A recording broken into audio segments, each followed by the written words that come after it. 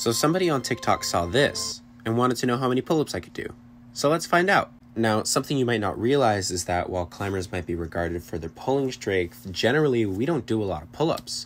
The ideal way to climb normally involves keeping your feet on the wall and being as efficient as possible. But I haven't maxed pull-ups in a while, so I figured I'd give it a shot. And while pull-ups may be an indicator of strength early on, anything after 20 is almost always a cardio workout, and my cardio is not particularly good. So you can see here, I start to slow down. There's a couple seconds in between each rep, and it's starting to get really difficult. And that's just because my muscles are starting to get tired. You know, I've ran out of power, ran out of energy.